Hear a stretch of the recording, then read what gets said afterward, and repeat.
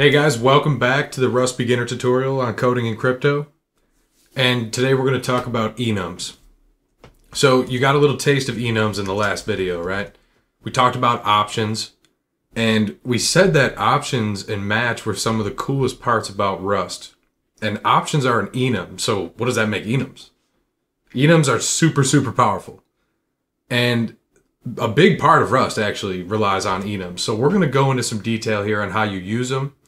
And we'll also give like a high level overview of exactly what they're doing in a memory sense.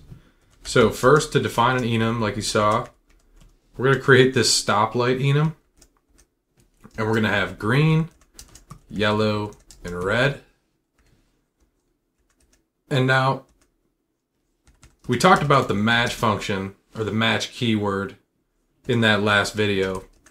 And you saw with options how you can match. And like I said, you don't have to handle like a wildcard case or like a not match case, because enums have a definite list here. There's only these amount of values it could be. So if your function is expecting an enum, like if we write read light and we say that we're going to get this variable light and it's going to be of type stoplight, which is an enum, then your match case knows, like, okay, there's no way that if we get an enum, it's going to ever be anything besides these, because that's not possible. Rust wouldn't let it get that far. So what we're going to do is we're going to match this entry, this light value, to whatever kind of type of enum that we get and return some kind of value. So let's just return a string. And then we're going to say, all right, match light. And now we want to take a look at the possibilities that this could be any of those values. So what we want to say is, if it's stoplight green, then we're going to say go to string. And I think you can guess what we're going to do here, but if it's yellow, we're going to do slow down, and if it's red, yep, you guessed it, stop. So pretty cool. Now that's all you have to do. And like I said, because Rust knows that it can only be any of these values, you've already bound it to the possibilities that are represented by this enum. That's an integral part of memory management and of handling like nulls. Like there's no null in this situation. Like this function can't see a null. So pretty neat. But anyways, right, let's print this out. Let's go with the, I like to keep all these functions separate so I could just copy it onto GitHub for you guys. But let's do our read light function. And see, it's already telling us like, hey, make sure you put in this enum here. We're going to do stoplight green. And of course, we're going to print out each of those and run this guy. And we'll see what that does. Slide into our guy again here. And see, we get each of those things. So that's how you can use an enum and a match to kind of like dictate different things about your program. And again, this is another thing that you can expand on. Like you can make these be full functions and expressions in there, not just like return values. So there's a lot you can do there. But enums can actually get a lot more advanced than this. This is what's called a unit type enum. And at a high level, what that means is basically this like English word, like this human readable word, doesn't mean anything to the compiler. It's just so you can represent it with your code. But there's an underlying value behind these that points to different parts of the memory of the app. And without going into like excruciating detail, these are just like representers. And they enable you to write stuff like this in a nice simple way. Now, what we're going to look at is a different type of enum where you actually have things like functions present in the enum. You have like structs that can be in these places here. And then it works with the memory a little bit differently. So we're going to take a look at how these are written. We won't dive too much into the memory stuff because I'm not trying to slam you guys in a beginner tutorial, but we're definitely going to see these things in practice. So let's go ahead and create some space here and talk about advanced enums. And this one's we're gonna have a little fun with this. We're gonna do a golf event enum. So the first event we're gonna allow is a tee up. And like we said before, this is a unit.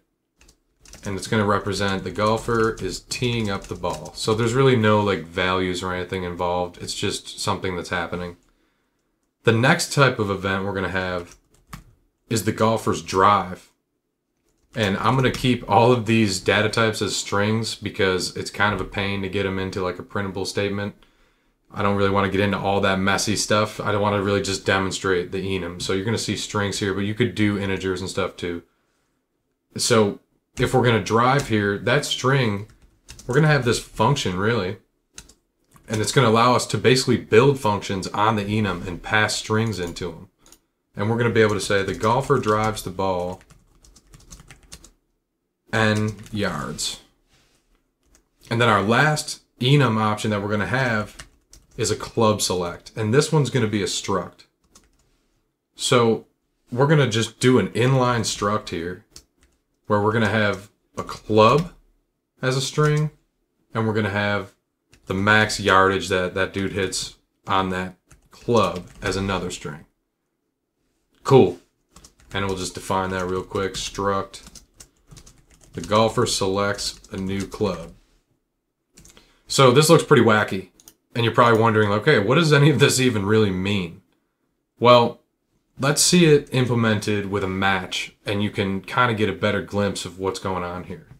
So if we just do let's do golf event as the function name. And let's say we want to pass into this function, just like we did up here with the light. We want to pass into here a golf event.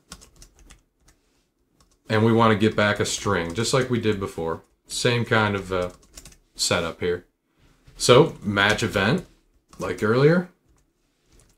And we're going to define what's going to happen for each of these golf events. Now, I'm going to copy these in real quick so you guys don't have to watch all this. Now, don't worry about initializing these ones just yet. We'll get down there. Let's start with the tee up.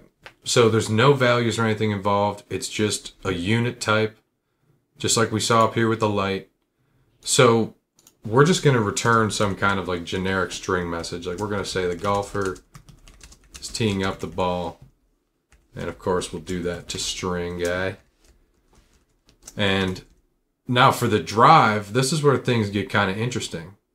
So we're going to write a little expression here that's going to say, all right, we're going to input the amount of yards as a string.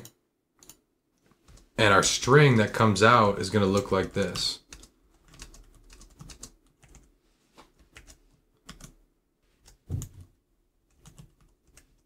And you can see what we're kind of doing. We're just kind of creating a nice concatenated string here. Oh, forgot a space right here.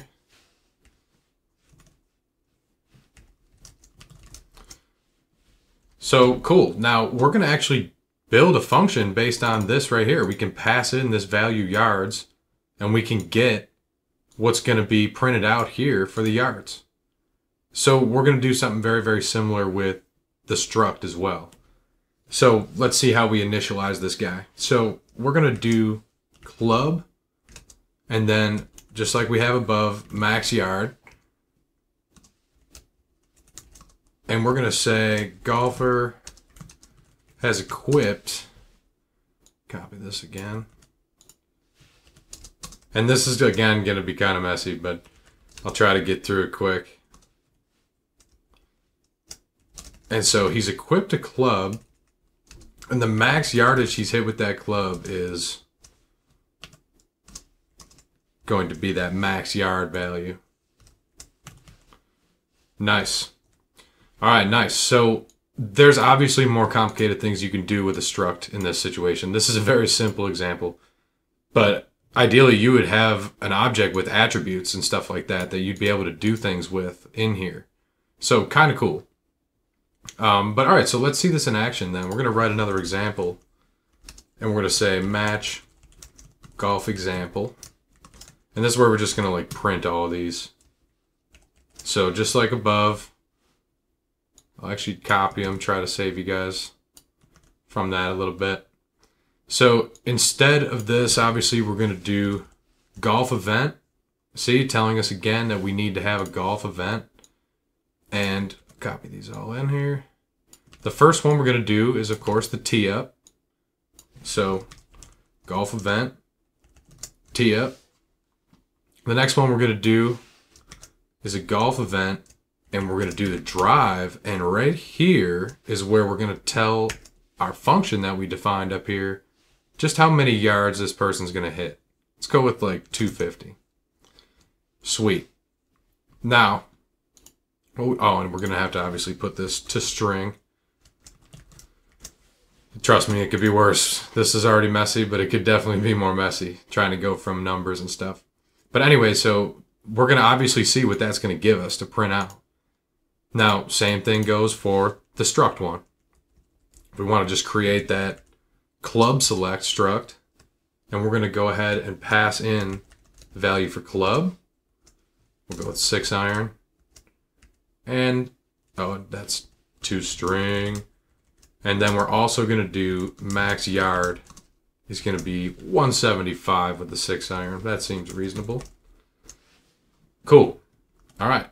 And now we're just going to print that example out here like we've done before. And there you go. We get our 250 that we piped in here, and we get both of the values that we put in to the struct. So kind of neat. That's how you can use enums. Like basically what we have right here is we have a function, a match function, that is built on an enum. And now we can just pass enums into that match function, and we never have to worry about null. So that's like the biggest lesson. I'm going to quickly talk about one other aspect of enums that's kind of sweet. Enums also have methods just like structs. So let's just quickly do like a basic enum that you could probably see just about anywhere. We're going to do forward and backward. And then, like we saw with the structs, to define methods or associative functions, you use this impl keyword. Same thing with enums. So we're going to just add a nice little walk function here. This is going to be a method. And we're just going to print out like walking. And then we're also going to do, and I'll label this, we're going to do an associated function. And if you remember from that previous video on structs, what the difference is, one of them is obviously referencing the self, the object itself, the other one is not. Now, I'm not going to go into like how you use attributes and stuff with enums. It's a little bit complicated, like how you can make this actually referencing something of its own. It's a little bit tricky, but eventually we're going to have a brand new tutorial coming out that you'll be able to check stuff like that out, a little bit more advanced topics. All right, so now that we've got that set up here, let's just go ahead and create another example. And we'll just do like methods example.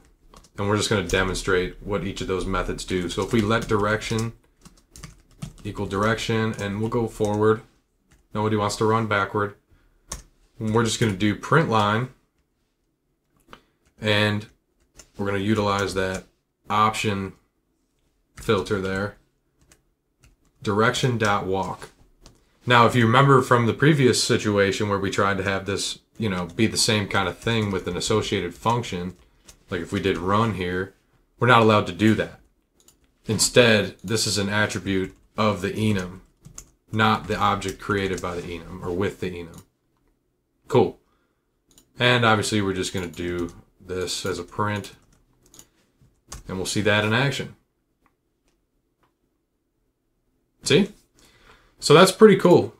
Enums are definitely pretty cool, and if you can really get good at these, you're going to have an easy time programming in Rust because you'll avoid a lot of headache with unexpected values and things like that.